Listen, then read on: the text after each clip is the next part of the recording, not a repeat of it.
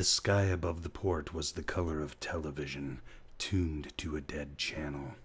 "It's not like I'm using," Case heard someone say as he shouldered his way through the crowd around the door of the chat. "It's like my body's developed this massive drug deficiency." It was a Sprawl voice, and a Sprawl joke. The Chatsubo was a bar for professional expatriates. You could drink there for a week and never hear 2 words in Japanese. Rats was tending the bar, his prosthetic arm jerking monotonously as he filled a tray of glasses with draft Kirin. He saw Case and smiled, his teeth a webwork of East European steel and brown decay. Case found a place at the bar, between the unlikely tan on one of Lonnie Zones's whores and the crisp naval uniform of a tall African whose cheekbones were ridged with precise rows of tribal scars. "Wage was in here earlier, with 2 Joe boys," Rats said, shoving a draft across the bar with his good hand. "Maybe some business with you, Case?" Case shrugged. The girl to his right giggled and nudged him. The bartender's smile widened. His ugliness was the stuff of legend. In an age of affordable beauty, there was something heraldic about it. The antique arm whined as he reached for another mug. It was a Russian military prosthesis, a 7-function force feedback manipulator cased in grubby pink plastic. "You are too much the artiste, Herr Case," Rats grunted. The sound served him as laughter. He scratched his overhang of white-shirted belly with the pink claw. "You are the artiste of slightly funny deal." "Sure," Case said, and sipped his beer. "Someone's gotta be funny around here. Sure the fuck isn't you." The whore's giggle went up an octave. "It isn't you either, sister, so you vanish, okay? Zone, he's a close personal friend of mine." She looked Case in the eye and made the softest possible spitting sound, her lips barely moving. But she left. "Jesus," Case said. "What kind of creep joint you running here? Men can't have a drink." "Ha!" Rats said, swabbing the scarred wood with a rag. "Zone shows a percentage. You, I let work here for entertainment value." As Case was picking up his beer, one of those strange instances of silence descended, as though 100 unrelated conversations had simultaneously arrived at the same pause. Then the whore's giggle rang out, tinged with a certain hysteria. Rats grunted. "An angel passed." "The Chinese?" bellowed a drunken Australian. "Chinese bloody invented nerve splicing. Give me the mainland for a nerve job any day. Fix you right, mate." "Now that," Case said to his glass, all his bitterness suddenly rising in him like bile, "that is so much bullshit."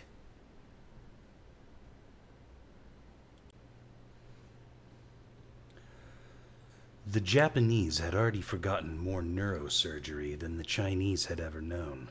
The black clinics of Chiba were the cutting edge, whole bodies of technique supplanted monthly, and still they couldn't repair the damage he'd suffered in that Memphis hotel. A year here, and he still dreamed of cyberspace, hope fading nightly. All the speed he took, all the turns he'd taken in the corners he cut in Night City, and he'd still see the Matrix in his sleep, bright lattices of logic unfolding across that colorless void. The sprawl was a long, strange way home over the Pacific now, and he was no console man, no cyberspace cowboy, just another hustler trying to make it through. But the dreams came on in the Japanese night like live-wire voodoo, and he'd cry for it, cry in his sleep, and wake alone in the dark, curled in his capsule in some coffin hotel, his hands clawed into the bed slab, temper foam bunched between his fingers, trying to reach the console that wasn't there. "I saw your girl last night," Rat said, passing Case his second Kirin. "I don't have one," he said, and drank. "Miss Linda Lee." Case shook his head. No girl? Nothing? Only biz, friend artiste? Dedication to commerce? The bartender's small brown eyes were nestled deep in wrinkled flesh. I think I liked you better with her. You laughed more. Now, some night, you get maybe too artistic. You wind up in the clinic tanks, spare parts. You're breaking my heart, Rats. He finished his beer, paid, and left. High, narrow shoulders hunched beneath the rain-stained khaki nylon of his windbreaker. Threading his way through the Ninsai crowds, he could smell his own stale sweat.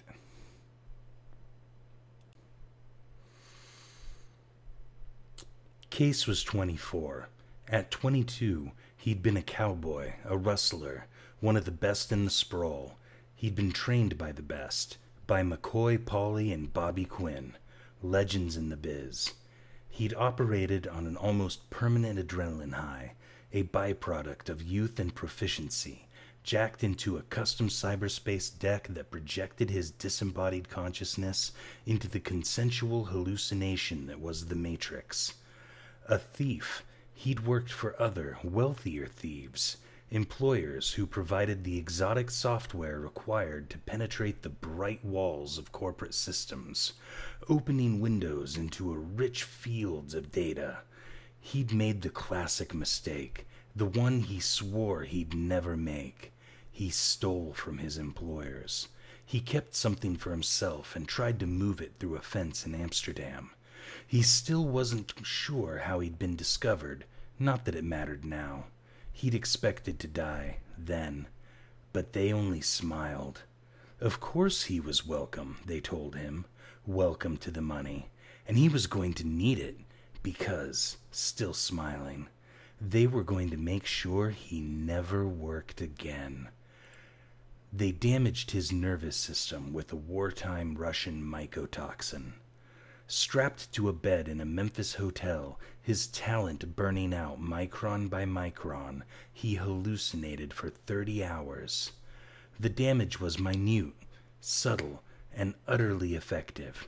For Case, who'd lived for the bodiless exultation of cyberspace, it was the fall. In the bars he'd frequented as a cowboy hotshot, the elite stance involved a certain relaxed contempt for the flesh. The body was meat. Case fell into the prison of his own flesh.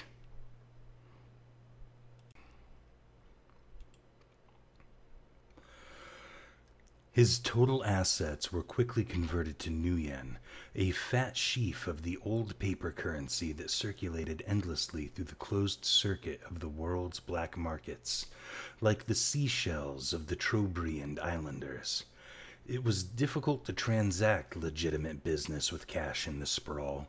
In Japan, it was already illegal. In Japan, he'd known with a clenched and absolute certainty he'd find his cure.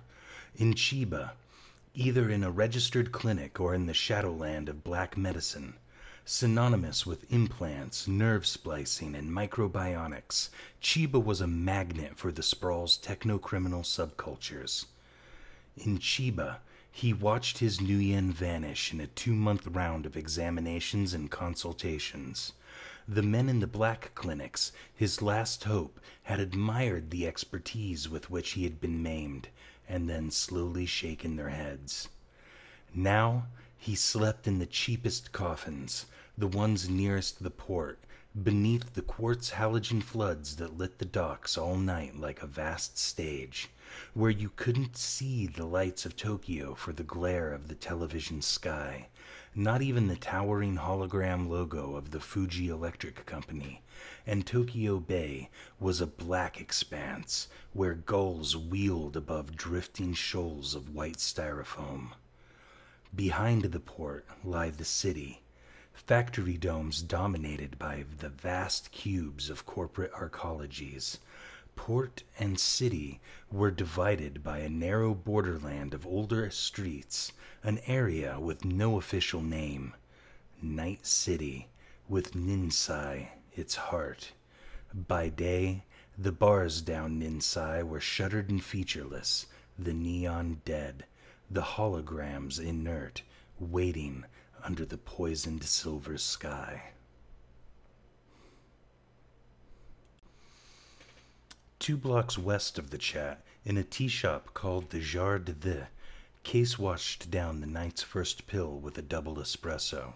It was a flat pink octagon, a potent species of Brazilian Dex he bought from one of Zone's girls. The jar was filled with mirrors, each panel framed in red neon. At first, finding himself alone in Chiba, with little money and less hope of finding a cure, he'd gone into a kind of terminal overdrive, hustling fresh capital with a cold intensity that seemed to belong to someone else. In the first month, he'd killed 2 men and a woman over sums that a year before would have seemed ludicrous. Ninsai wore him down until the street itself came to see the externalization of some death wish, some secret poison he hadn't known he carried. Night City was like a deranged experiment in social Darwinism, designed by a bored researcher who kept one thumb permanently on the fast-forward button. Stop hustling, and you sank without a trace, but move a little too swiftly, and you'd break the fragile surface tension of the black market. Either way, you were gone, with nothing left of you but some vague memory in the mind of a fixture like rats, though heart or lungs or kidneys might survive in the service of some stranger with the nuyen for the clinic tanks. Biz here was a constant subliminal hum, and death the accepted punishment for laziness, carelessness, lack of grace, the failure to heed the demands of an intricate protocol. Alone at a table in the Jar de Vie, with Octagon coming on, pinheads of sweat starting to bead on his palms, suddenly aware of each tingling hair on his arms and chest, Case knew that at some point he started to play a game with himself, a very ancient one that has no name, a final solitaire. He no longer carried a weapon, no longer took the basic precautions. He ran the fastest, loosest deals on the street, and he had a reputation for being able to get whatever you wanted. A part of him knew that the arc of his self-destruction was glaringly obvious to his customers, who grew steadily fewer. But that same part of him basked in the knowledge that it was only a matter of time, and that was the part of him, smug in its expectation of death, that most hated the thought of Linda Lee. He found her one rainy night in an arcade, under bright ghosts burning through a blue haze of cigarette smoke, holograms of Wizard's Castle, Tank War Europa, the New York skyline, and now he remembered her that way, her face bathed in restless laser light, features reduced to a code, her cheekbones flaring scarlet as Wizard's Castle burned, forehead drenched with azure when Munich fell to the tank war, mouth touched with hot gold as a gliding cursor struck sparks from the wall of a skyscraper canyon. He was riding high that night, with a brick of wages ketamine on its way to Yokohama and the money already in his pocket. He'd come in out of the warm rain that sizzled across the Ninsai pavement, and somehow she'd been singled out for him, one face out of the dozens who stood at the consoles, lost in the game she played. The expression on her face, then, had been one he'd seen hours later on her sleeping face in a portside coffin, her upper lip like the line children draw to represent a bird in flight. Crossing the arcade to stand beside her, high on the deal he made, he saw her glance up. Gray eyes rimmed with smudged black paint stick, eyes of some animal pinned in the headlights of an oncoming vehicle. Their night together stretching into a morning, into tickets at the hoverport and his first trip across the bay. The rain kept up, falling along Harajuku, beating on her plastic jacket, The children of Tokyo trooping past the famous boutiques in white loafers and cling-wrap capes, until she stood with him in the midnight clatter of a pachinko parlor and held his hand like a child. It took a month for the gestalt of drugs and tension he moved through to turn those perpetually startled eyes into wells of reflexive need. He'd watched her personality fragment, calving like an iceberg, splinters drifting away, and finally he'd seen the raw need, the hungry armature of addiction. He'd watched her track the next hit with a concentration that reminded him of the mantises they sold in stalls along Shiga, beside tanks of blue mutant carp and crickets caged in bamboo. He stared at the black ring of grounds in his empty cup. It was vibrating with the speed he'd taken. The brown laminate on the tabletop was dull with a patina of tiny scratches. With the decks mounting through his spine, he saw the countless random impacts required to create a surface like that. The jar was decorated in a dated, nameless style from the previous century, an uneasy blend of Japanese traditional and pale Milanese plastics. But everything seemed to wear a subtle film, as though the bad nerves of 1,000,000 customers had somehow attacked the mirrors and the once glossy plastics, leaving each surface fogged with something that could never be wiped away. "Hey, Case, good buddy." He looked up, met gray eyes ringed with paint stick. She was wearing a faded French orbital fatigues and new white sneakers. "I was looking for you, man." She took a seat opposite him, her elbows on the table. The sleeves of the blue zip suit had been ripped out at the shoulders. He automatically checked her arms for signs of derms or of the needle. "Want a cigarette?" She dug a crumpled pack of Yahuyan filters from an ankle pocket and offered him one. He took it, let her light it with a red plastic tube. "You sleeping okay, Case? You look tired." Her accent put her south along the sprawl, towards Atlanta. The skin below her eyes was pale and unhealthy looking, but the flesh was still smooth and firm. She was 20. New lines of pain were starting to etch themselves permanently at the corners of her mouth. Her dark hair was drawn back, held by a band of printed silk. The pattern might have represented microcircuits, or a city map. "Not if I remember to take my pills," he said, as a tangible wave of longing hit him. Lust and loneliness, riding in on the wavelength of amphetamine. He remembered the smell of her skin in the overheated darkness of a coffin near the port, her fingers locked across the small of his back. All the meat, he thought, and all at once. "Wage," she said, narrowing her eyes. "He wants to see you with a hole in your face." She lit her own cigarette.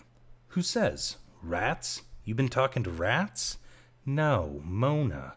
Her new squeeze is one of Wage's boys." "I don't owe him enough.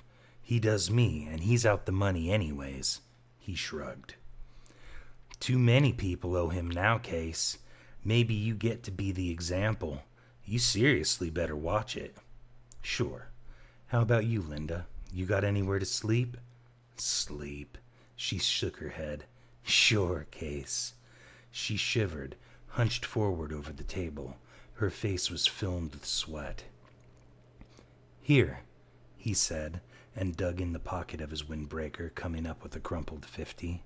He smoothed it automatically under the table and folded it into quarters and passed it to her. "You need that, honey. You better give it to Wage." There was something in the gray eyes now that he couldn't read, something he'd never seen there before. "I owe Wage a lot more than that. Take it. I got more coming," he lied, as he watched his new yen vanish into a zippered pocket. "You get your money, Case, and you find Wage, quick." "I'll see you, Linda," he said, getting up. "Sure." A millimeter of white showed beneath each of her pupils. Sanpaku. "You watch your back, man." He nodded, anxious to be gone. He looked back as the plastic door swung shut behind him. He saw her eyes reflected in a cage of red neon.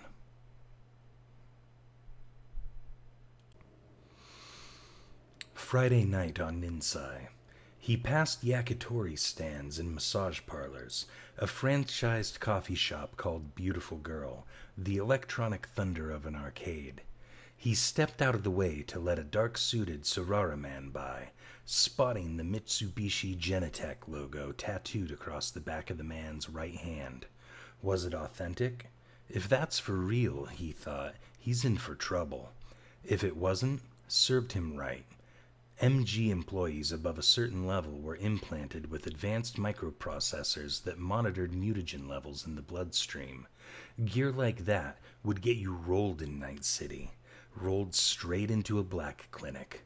The Sorara man had been Japanese, but the Ninsai crowd was a gaijin crowd. Groups of sailors up from the port, tense, solitary tourists hunting pleasures no guidebook listed, sprawl heavies showing off grafts and implants, and a dozen distinct species of hustler, all swarming the street in an intricate dance of desire and commerce.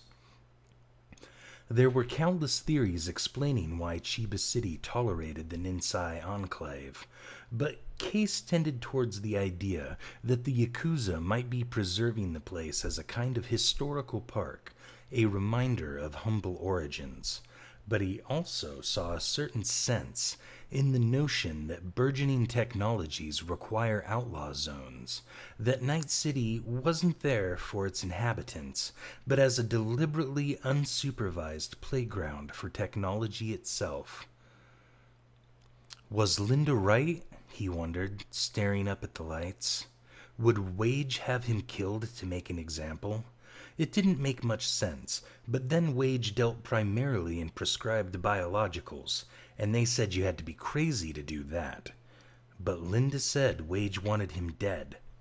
Case's primary insight into the dynamics of street dealing was that neither the buyer nor the seller really needed him. A middleman's business is to make himself a necessary evil. The dubious niche Case had carved out for himself in the criminal ecology of Night City had been cut out with lies, scooped out a night at a time with betrayal. Now sensing that its walls were starting to crumble, he felt the edge of a strange euphoria. The week before, he delayed transfer of a synthetic glandular extract, retailing it for a wider margin than usual. He knew Wage hadn't liked that. Wage was his primary supplier, 9 years in Chiba and one of the few gaijin dealers who'd managed to forge links with the rigidly stratified criminal establishments beyond Night City's borders. Genetic materials and hormones trickled down to Ninsai along an intricate ladder of fronts and blinds. Somehow, Wage had managed to trace something back once, and now he enjoyed steady connections in a dozen cities. Case found himself staring through a shop window. The place sold small, bright objects to the sailors: watches, flick knives, lighters, pocket VTRs, SimStim decks, weighted Mankuri chains, and shuriken. The shuriken had always fascinated him. Steel stars with knife-sharp points. Some were chromed, others black, others treated with a rainbow surface like oil on water. But the chrome stars held his gaze. They were mounted against scarlet ultrasuede with nearly invisible loops of nylon fishline, their centers stamped with dragons or yin-yang symbols.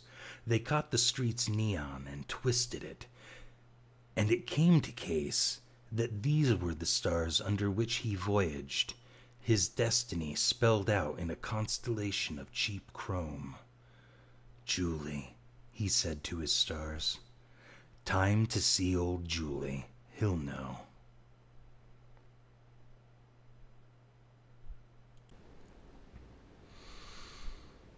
Julius Dean was 135 years old, his metabolism assiduously warped by a weekly fortune in serums and hormones. His primary hedge against aging was a yearly pilgrimage to Tokyo, where genetic surgeons reset the code of his DNA, a procedure unavailable in Chiba. Then he'd fly to Hong Kong and order the year's suits and shirts. Sexless and inhumanly patient, his primary gratification seemed to lie in his devotion to esoteric forms of tailor worship. Case had never seen him wear the same suit twice, although his wardrobe seemed to consist entirely of meticulous reconstructions of garments of the previous century. He affected prescription lenses, framed in spidery gold, ground from thin slabs of pink synthetic quartz and beveled like the mirrors in a Victorian dollhouse. His offices were located in a warehouse behind Ninsai, part of which seemed to have been sparsely decorated years before with a random collection of European furniture, as though Dean had once intended to use the place as his home. Neo-Aztec bookcases gathered dust against one wall of the room where Case waited. A pair of bulbous Disney-styled lamps perched awkwardly on a low Kandinsky-look coffee table in scarlet lacquered steel. A Dali clock hung on the wall between the bookcases, its distorted face sagging to the bare concrete floor. Its hands were holograms that altered to match the convolutions of the face as they rotated, but it never told the correct time. The room was stacked with white fiberglass shipping modules that gave off the tang of preserved ginger. "You do seem to be clean, old son," said Dean's disembodied voice. "Do come in." Magnetic bolts thudded out of the position around the massive imitation rosewood door to the left of the bookcases. Julius Dean, Import-Export, was lettered across the plastic in peeling self-adhesive capitals. If the furniture scattered in Dean's makeshift foyer suggested the end of the past century, the office itself seemed to belong to its start. Dean's seamless pink face regarded Case from a pool of light cast by an ancient brass lamp with a rectangular shade of dark green glass. The importer was securely fenced behind a vast desk of painted steel, flanked on either side by tall, drawered cabinets made of some sort of pale wood. The sort of thing, Case supposed, that had once been used to store written records of some kind. The desktop was littered with cassettes, scrolls of yellowed printout, and various parts of some sort of clockwork typewriter, a machine Dean never seemed to get around to reassembling. "What brings you around, boyo?" Dean asked, offering Case a narrow bonbon wrapped in blue and white checkered paper. "Try one. Ting ting ja, very best." Case refused the ginger, took a seat in a yawning wooden swivel chair, and ran a thumb down the faded seam of one black jeans leg. "Julie, I hear Wage wants to kill me." "Ah, well then, where did you hear this, if I may?" "People." "People," Dean said around a ginger bonbon. "What sort of people? Friends?" Case nodded. "Not always that easy to know who your friends are, is it? I do owe him a little money, Dean." "He say anything to you?"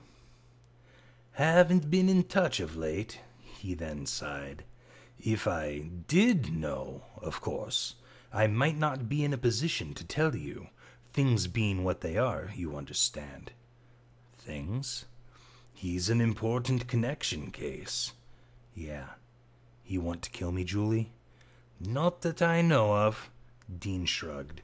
They might have been discussing the price of ginger.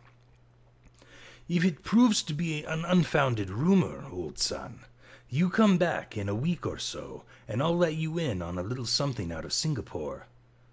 "Out of the Nanhai Hotel, Ben Coolin Street?" "Loose lips, old son." Dean grinned. The steel desk was jammed with a fortune in debugging gear. Be seeing you, Julie. I'll say hello to Wage.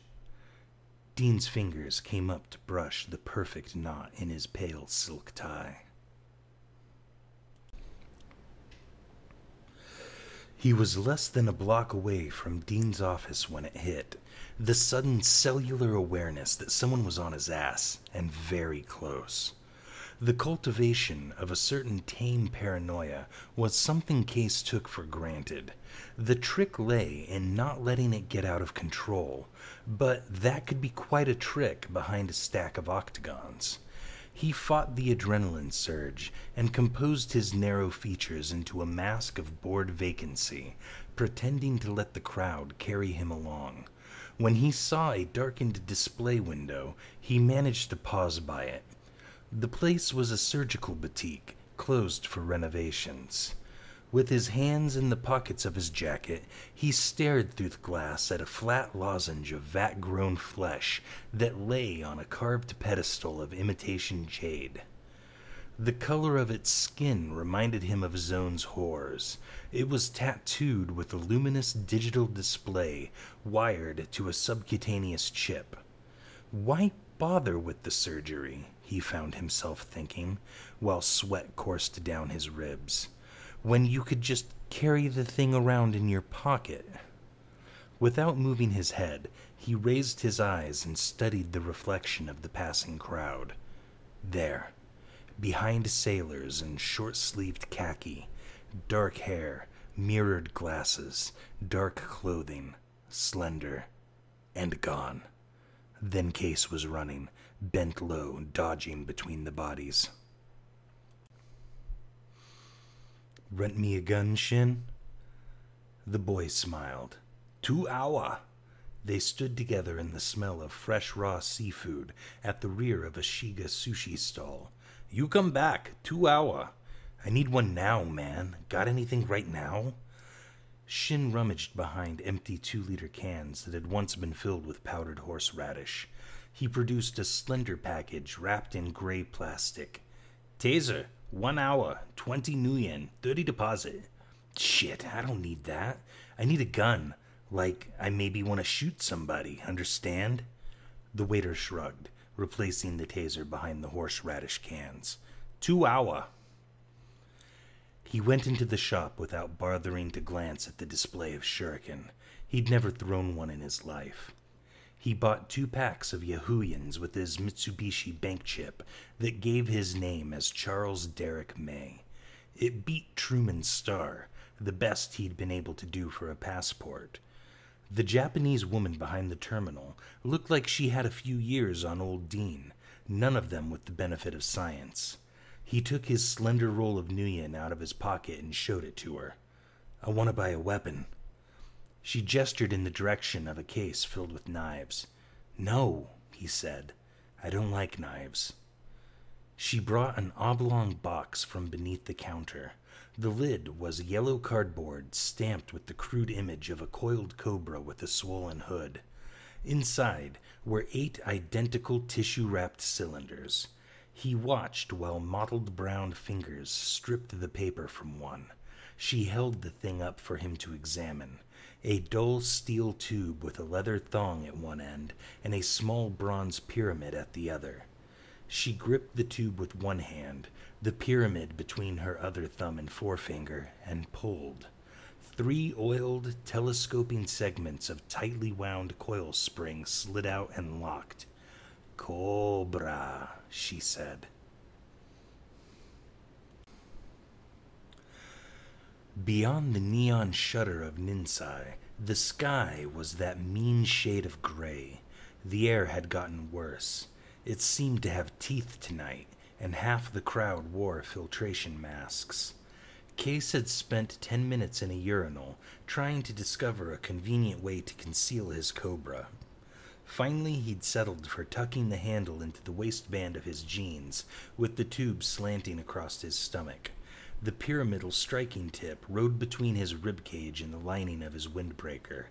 The thing felt like it might clatter to the pavement with his next step, but it made him feel better. The chat wasn't really a dealing bar, but on weeknights it attracted a related clientele. Fridays and Saturdays were different. The regulars were still there, most of them, but they faded behind an influx of sailors and the specialists who preyed on them. As Case pushed through the doors, he looked for rats, but the bartender wasn't in sight. Lonnie Zone, the bar's resident pimp, was observing with glazed fatherly interest as one of his girls went to work on a young sailor. Zone was addicted to a brand of hypnotic the Japanese called cloud dancers. Catching the pimp's eye, Case beckoned him to the bar. Zone came drifting through the crowd in slow motion, his long face slack and placid. "You seen Wage tonight, Lonnie?" Zone regarded him with his usual calm. He shook his head. "You sure, man?" Maybe in the Namban. Maybe 2 hours ago. Got some Joy Boys with him? One of them thin, dark hair, maybe a black jacket?" No, Zone said at last. His smooth forehead creased to indicate the effort it cost him to recall so much pointless detail. "Big boys. Graftees." Zone's eyes showed very little white and less iris. Under the drooping lids, his pupils were dilated and enormous. He stared into Case's face for a long time, then lowered his gaze. He saw the bulge of the steel whip. "Cobra," he said, and raised an eyebrow. "You want to fuck somebody up?" "See you, Lonnie." Case left the bar. His tail was back. He was sure of it. He felt a stab of elation, the octagon's and adrenaline mingling with something else. "You're enjoying this," he thought.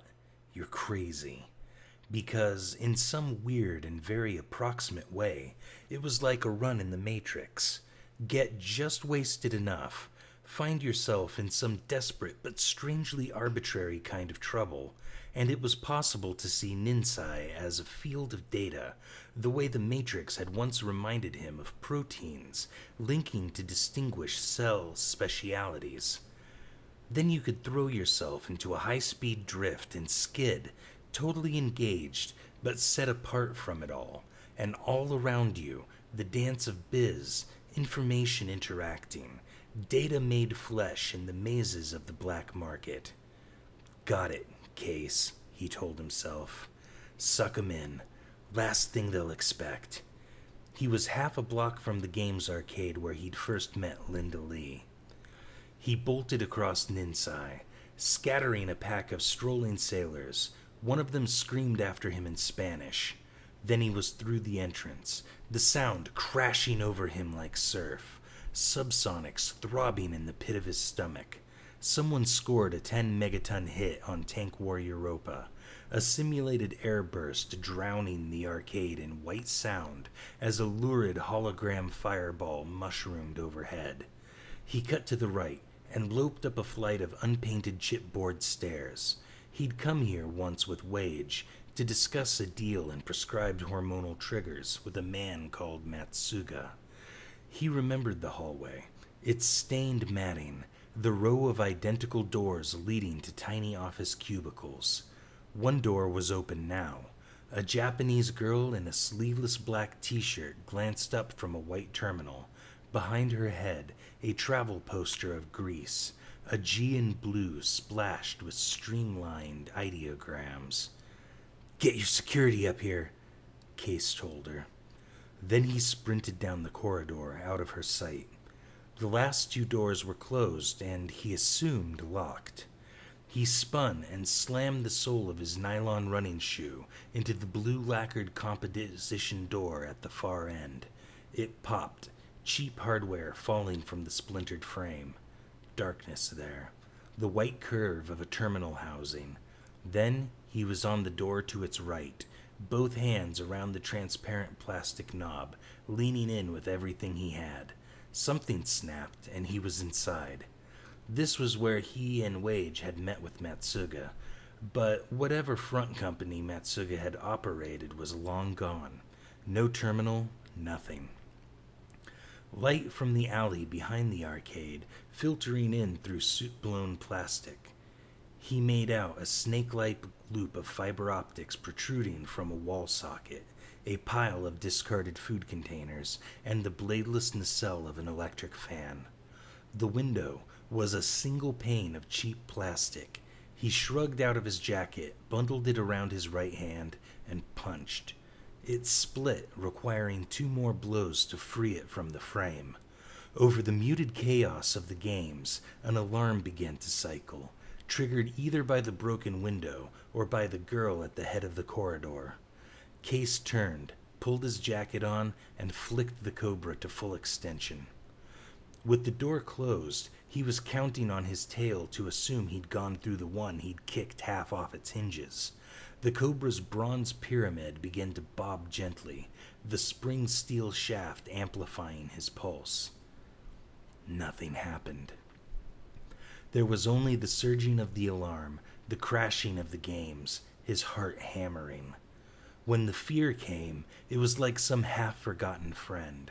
Not the cold, rapid mechanism of Dex paranoia, but simple animal fear. He'd lived for so long on a constant edge of anxiety that he'd almost forgotten what real fear was. This cubicle was the sort of place where people died.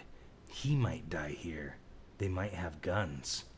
A crash from the far end of the corridor. A man's voice, shouting something in Japanese. A scream, shrill terror.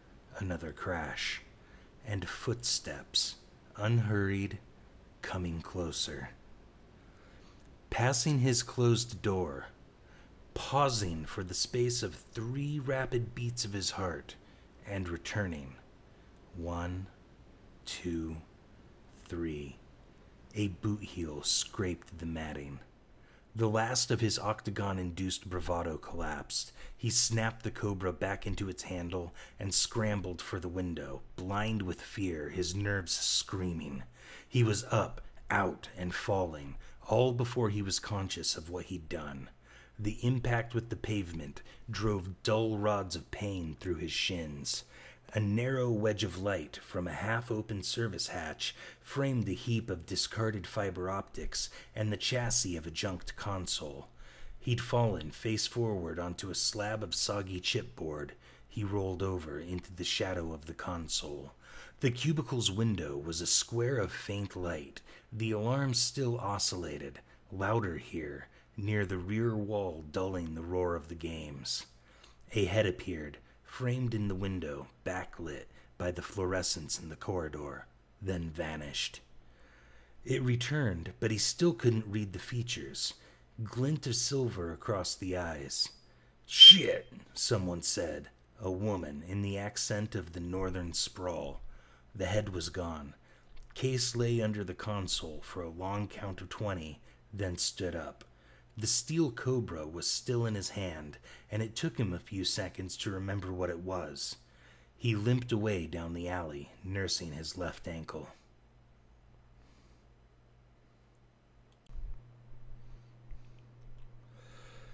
Shin's pistol was a 50-year-old Vietnamese imitation of a South American copy of a Walther PPK.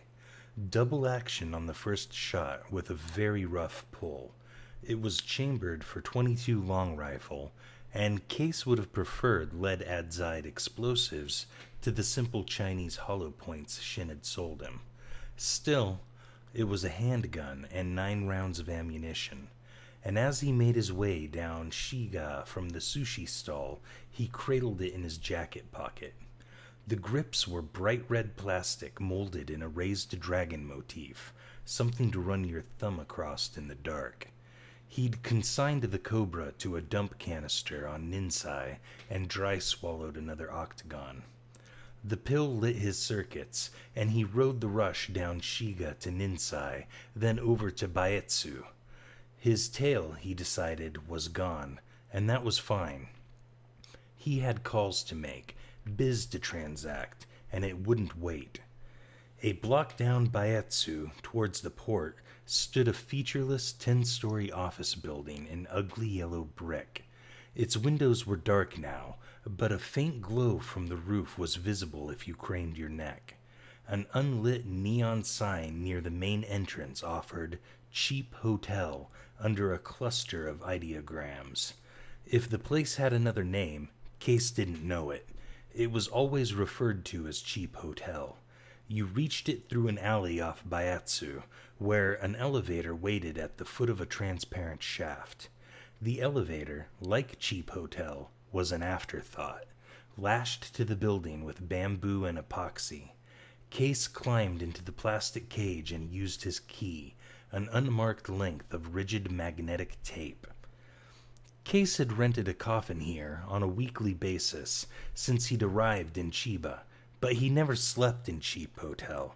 He slept in cheaper places. The elevator smelled of perfume and cigarettes. The sides of the cage were scratched and thumb-smudged. As it passed the 5th floor, he saw the lights of Ninsai. He drummed his fingers against the pistol grip as the cage slowed with a gradual hiss.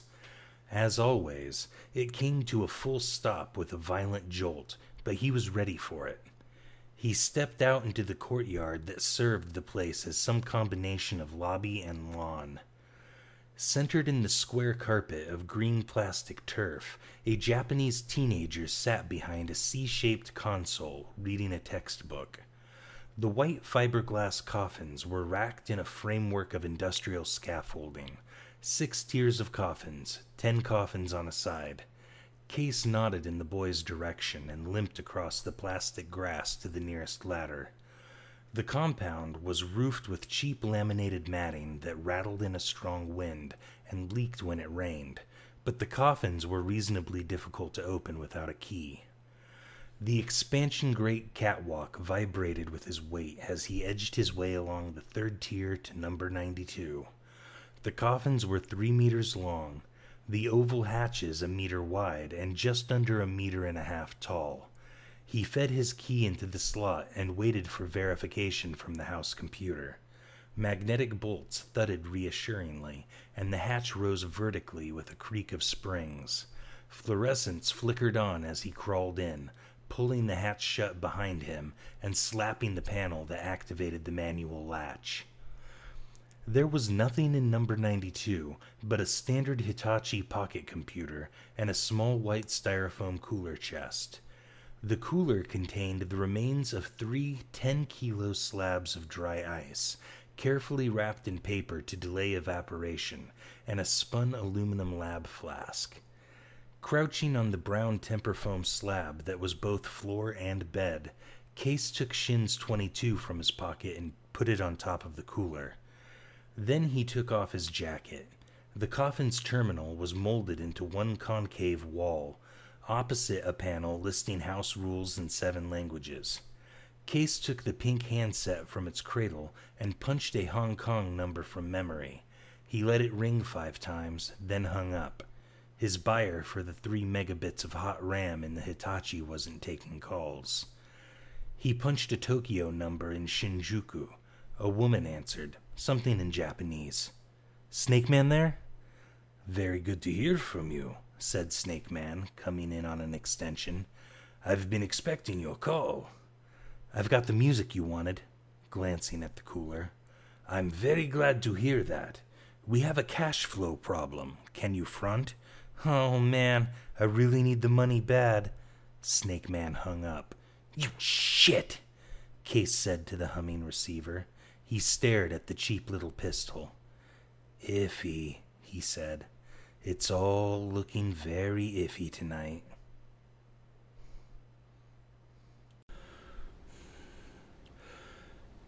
Case walked into the chat an hour before dawn, both hands in the pockets of his jacket. One held the rented pistol, the other the aluminum flask. Rats was at a rear table, drinking Apollinaris water from a beer pitcher. His 120 kilos of doughy flesh tilted against the wall on a creaking chair. A Brazilian kid called Kurt was on the bar, tending a thin crowd of mostly silent drunks. Rats's plastic arm buzzed as he raised the pitcher and drank. His shaven head was filmed with sweat. "You look bad, friend artiste," he said, flashing the wet ruin of his teeth. "I'm doing just fine," said Case and grinned like a skull. "Super fine." He sagged into the chair opposite Rats, hands still in his pockets. "And you wander back and forth in this portable bomb shelter built of booze and ups. Sure. Proof against the grosser emotions, yes? Why don't you get off my case, Rats? You seen Wage? Proof against fear and being alone," the bartender continued. "Listen to the fear. Maybe it's your friend. You hear anything about a fight in the arcade tonight, Rats? Somebody hurt?" "Crazy cut a security man," he shrugged. "A girl, they say." I gotta talk to Wage. Rats, Ah! Rat's mouth narrowed, compressed into a single line. He was looking past Case, towards the entrance. "I think you are about to." Case had a sudden flash of the shuriken in their window. The speed sang in his head. The pistol in his hand was slippery with sweat. "Herr Wage," Rats said, slowly extending his pink manipulator, as if he expected it to be shaken. "How great a pleasure! Too seldom you do honor us." Case turned his head and looked up into Wage's face. It was a tanned and forgettable mask. The eyes were vat-grown, sea-green Nikon transplants. Wage wore a suit of gunmetal silk and a simple bracelet of platinum on either wrist. He was flanked by his Joe boys, nearly identical young men, their arms and shoulders bulging with grafted muscle. "How you doin', Case?" "Gentlemen," said Rats, picking up the table's heaped ashtray in his pink plastic claw, "I want no trouble here." The ashtray was made of thick, shatterproof plastic and advertised Tsingtao beer. Rats crushed it smoothly, butts and shards of green plastic cascading onto the tabletop. "You understand?" "Hey, sweetheart," said one of the Joe boys. "You want to try that thing on me?" "Don't bother aiming for the legs, Kurt," Rats said, his tone conversational. Case glanced across the room and saw the Brazilian standing on the bar, aiming a Smith & Wesson riot gun at the trio. The thing's barrel, made of paper-thin alloy wrapped with a kilometer of glass filament, was wide enough to swallow a fist. The skeletal magazine revealed 5 fat orange cartridges, subsonic sandbag jellies. "Technically non-lethal," said Rats. "Hey, Rats," Case said. "I owe you one." The bartender shrugged. "Nothing you owe me. These," and he glowered at Wage and the Joe boys, "should know better. You don't take anyone off in the Chatsubo." Wage coughed. "So, who's talking about taking anyone off? We just want to talk business. Case and me, we work together." Case pulled the .22 out of his pocket and leveled it at Wage's crotch. "I hear you want to do me." Rats's pink claw closed around the pistol, and Case let his hand go limp. "Look, Case, you tell me what the fuck is going on with you. You wig or something? What's this shit I'm trying to kill you?" Wage turned to the boy on his left. "You two go back to the Namban. Wait for me." Case watched as they crossed the bar, which was now entirely deserted except for Kurt and a drunken sailor in khakis, who was curled at the foot of a bar stool. The barrel of the Smith & Wesson tracked the two to the door, then swung back to cover Wage. The magazine of Case's pistol clattered on the table. Rats held the gun in his claw and pumped the round out of the chamber. "Who told you I was going to hit you, Case?" Wage asked. "Linda." "Who told you, man? Someone trying to set you up?" The sailor moaned and vomited explosively. "Get him out of here," Rats called to Kurt, who was sitting on the edge of the bar now, the Smith & Wesson across his lap, lighting a cigarette. Case felt the weight of the night come down on him like a bag of wet sand settling behind his eyes. He took the flask out of his pocket and handed it to Wage. "All I got. Pituitaries. Get you 500 if you move it fast. Had the rest of my roll in some ram, but that's gone by now." "You okay, Case?" The flask had already vanished behind a gunmetal lapel. "I mean, fine, this'll square us, but you look bad, like hammered shit. You better go somewhere and sleep." "Yeah." He stood up and felt the chat sway around him. "Well, I had this 50, but I gave it to somebody." He giggled. He picked up the .22's magazine and the one loose cartridge and dropped them into one pocket, then put the pistol in the other. I gotta see Shin, get my deposit back. Go home, said Rats, shifting on the creaking chair with something like embarrassment. Artiste, go home. He felt them watching as he crossed the room and shouldered his way past the plastic doors.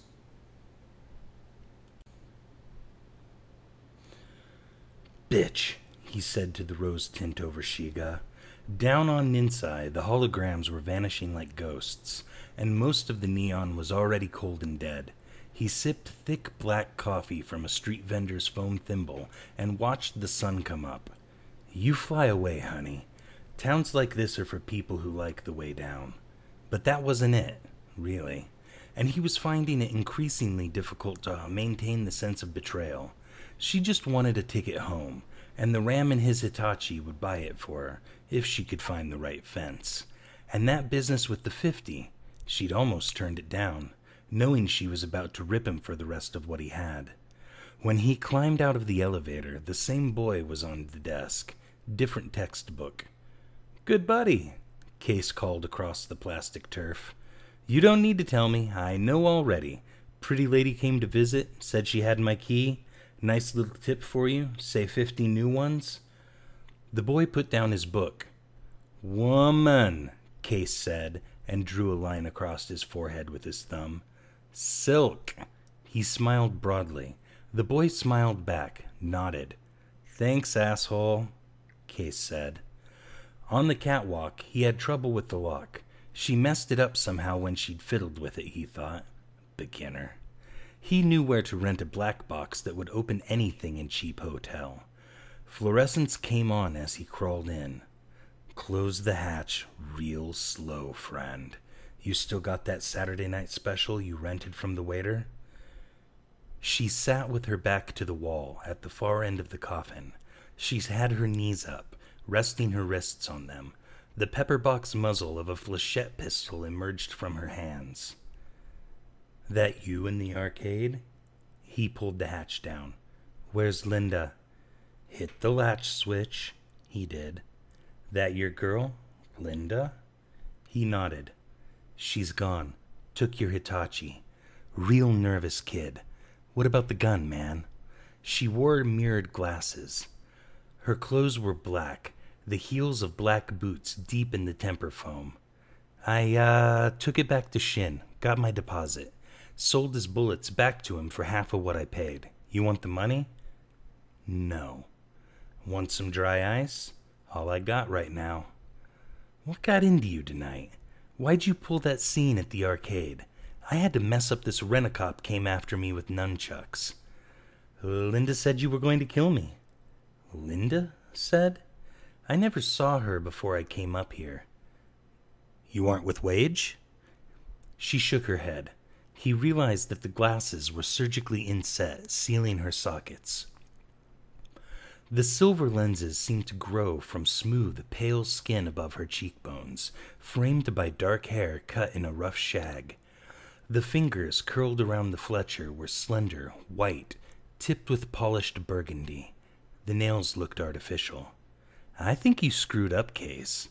I showed up, and you just fit me right into your little reality picture. So what do you want, lady? He sagged back against the hatch. You, one live body, brain still somewhat intact. Molly, Case. My name's Molly. I'm collecting you for the man I work for. Just wants to talk, that's all. Nobody wants to hurt you. That's good. 'Cept I do hurt people sometimes, Case. I guess it's just the way I'm wired. She wore tight black glove leather jeans and a bulky black jacket cut from some matte fabric that seemed to absorb light. If I put this dart gun away, will you be easy, Case? You look like you like to take stupid chances. Hey, I'm very easy. I'm a pushover, no problem. Well, that's fine, man. The Fletcher vanished into the black jacket. Because you try to fuck around with me, you'll be taking one of the stupidest chances of your whole life. She held out her hands, palms up, the white fingers slightly spread, and with a barely audible click, 10 double-edged, 4-centimeter scalpel blades slid from their housing beneath the burgundy nails. She smiled. The blades slowly withdrew.